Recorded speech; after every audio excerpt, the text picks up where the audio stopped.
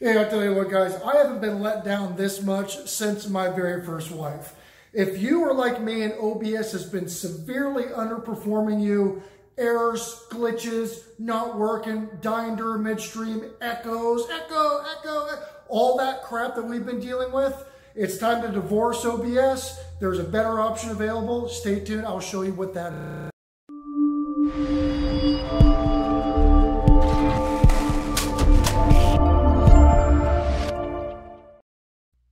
Alright guys, if you're like me and OBS has just been really just been giving you a hard time, especially when it comes to interviewing more than one person, which is what I was running into, some very big issues with OBS. I've got a much better way that I was able to find. I mean, I spent 11 hours today trying to get everything prepped for a major live stream I was having later today with a large podcaster, and it just ended up in an epic fail with just all the different audio problems and streaming issues that OBS seems to be having lately on the YouTube platform. So I found a much better way, and I feel that this is going to help you guys out too.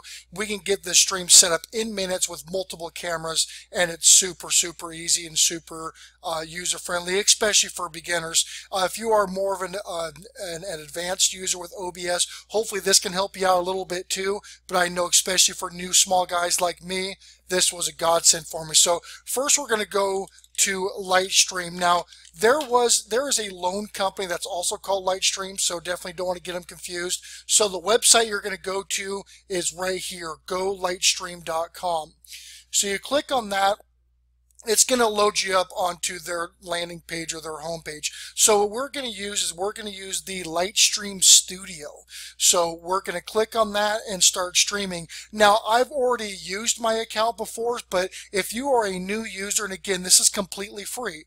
If you are a new user, you click on what I just clicked, it's going to have you sign in. If you are a YouTube streamer, log in with your YouTube. What that does is that automatically configures all your settings, your stream URL, the whole 9 yards, so you don't have to constantly change it like you do with OBS. It really is a seamless integration, and you can get started. So once you've signed up for this, this is going to be your starting dashboard here. You can change the resolution on your streaming. I don't stream any higher than 720 right now. I do know because the upload time and with my internet connection where I'm at, it's not extremely fast. I'm kind of in rural Midwest right now on a property, but you may want to choose something higher, and since it doesn't look like it's offering higher, it's one of two things. Either it auto detects that my connection cannot do that, or if it does, it may be an additional package that you can purchase, but we're just going to be focusing on what's free today. So name your project. We'll go ahead and name this, it's going to be the YouTube review. And so we're going to go and add layers. So in OBS, this is a little complicated especially for new people. I'm going to walk you through the quickest and easiest way to set this up. So what I'm going to start with is I'm going to go ahead and start with an image for my background. I'm going to upload an image. Now for streaming on YouTube, the pixels that I have been using, what I was told to use, is 1920 and 1080.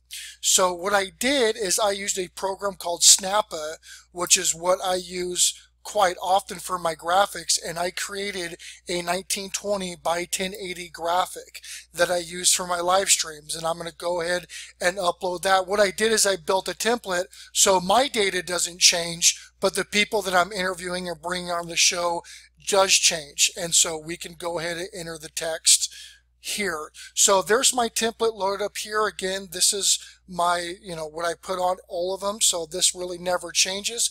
But what I'll do is say if I am, we'll just go ahead and enter my guest. So we'll enter in the data here. This is going to be let's say, guest name.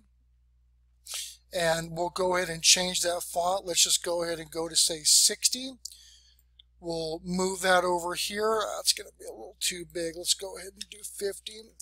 So it's going to be at guest name, and we'll go ahead and center that here on Facebook. And then what we'll do is that we will also make another one for this one down here. So they actually do have an option, I believe, you can wrap the text and everything as well. But what we'll do is we'll just go ahead and make another text box. I thought there's a duplicate, and there probably is. I just didn't see it. And then this will also be at a guest name for their Instagram, and we'll change that to say 50 here. So now we've already got the text laid up on the graphics, or on the image, the background image, for our stream.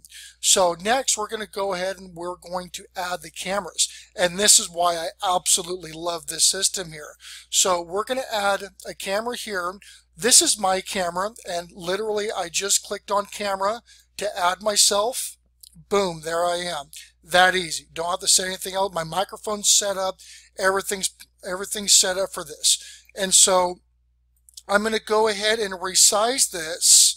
And they have a crop feature, and I'm just kind of going to do this a little quickly for you all to see this. But what I'll do is I'll kind of fill in these blank template squares. And again, if you guys have a more effective way to do this, let me know. And then you can use the arrow keys as well to see how it's called bumping. See how I'm kind of bumping the graphic? So I'll go over here, I'll hit the crop. We'll move this over to the side here so it can fill in that square. So we'll crop about that big. We'll have to crop a little bit more. So you just kind of walk it in right here, kind of like what I'm doing. And crop it again. There it is. So it looks like I'm in the borders and everything. Whole 9 yards, good to go. Now, and this is another one of the really cool features and why this is so quick to set up a stream, especially for interviewing people and getting different interfaces in. And also, too, if you did notice these graphics are not the same, you can choose what text you want to use. Again, I'm just kind of doing a quick crash course on this, but you can change all the text. You can max the text or match the texts up and everything. It's not a big deal. And so if I am wanting to, again, bring a guest in, when it comes to this camera, what I do is I select camera again from the drop down, and then I invite a guest to my project. See this right here? So I'm going to do an invite link. I'm going to go to the person that I'm doing this with, and I'm going to do it with my beautiful wife. And so what I'll do is I'll message my beautiful wife right here, my bunny, and I send them the link to this. And when I do that, they will click the link, and their camera and microphone and everything syncs and immediately goes into this. And I'll show you right now. Check this out.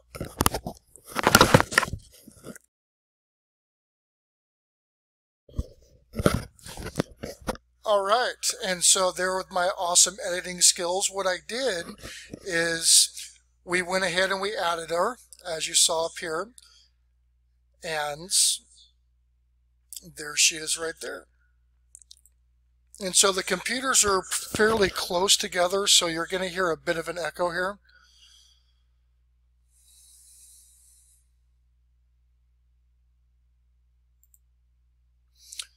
All right. And so we're going to do the same with hers. And we're going to go ahead and take this camera. We're going to stretch it out.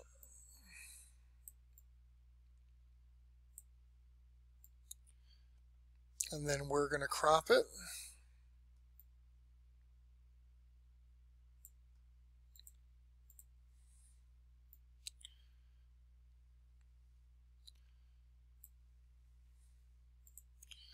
And there we go. So now you can see my beautiful wife, Wonder Woman, back there. And now she's on. And so that mic and that webcam is all synced and ready to go. And since you signed in for your YouTube account, your YouTube is going to be automatically linked. And so what we do is, oh, and another cool thing that I want to show you too is that you also, with the people that you're having this conference or interview with, you have private guest chat. So right here, we can now speak privately outside of the other chat windows here in this setup, which is really nice. So, and then if we want to go live, we're going to go ahead and click go live. It's going to send us over to YouTube.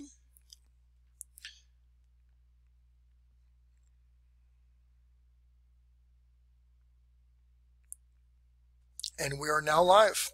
So we can go to our YouTube dashboard, which is going to show us the options and kind of how everything is set up on the back end wise.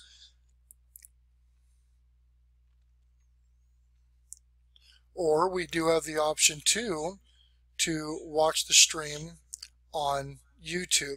Now, if you're wanting to change the options, because this is going to be this is the test with Lightstream, and this is an unlisted video, so this is only going to be available to people that I share the links to. But if you do want to make your video public or private or whichever, before you send it live, you're going to want to set all this up right here. And there you go. That is really the down and dirty basic overview on how to use this and how simple this is. I'm a brand new user. I just used this right before I did this video because I feel this information needs to go out, because I was looking for different options and I saw this on one site and I took a look at it and I couldn't believe that there hasn't been more attention to this program. So if you have any questions, comments, whichever, please throw it down in the comments below. If you do like the content here, please subscribe. That really helps me out, and I'll try to push this out to every avenue that I can and get more people familiar with it. So it's a super nice interface. Again, it's completely free. You can see the options up here, our private chat, and then this is actually through YouTube, and it has the integration of the YouTube chat as well. So you can actually just stay right here and really run your live stream the entire time. And if you want to do other scenes, you do have your different scene options right here. And then if you make any updates to this, you're going to want to send it to live. So for example, if I was to edit guest name to say guest dude, and now that edit's been done, I want to send it to live, and it actually updates my live stream live while we're moving this. So it's a really cool feature. Again, super easy, super user-friendly.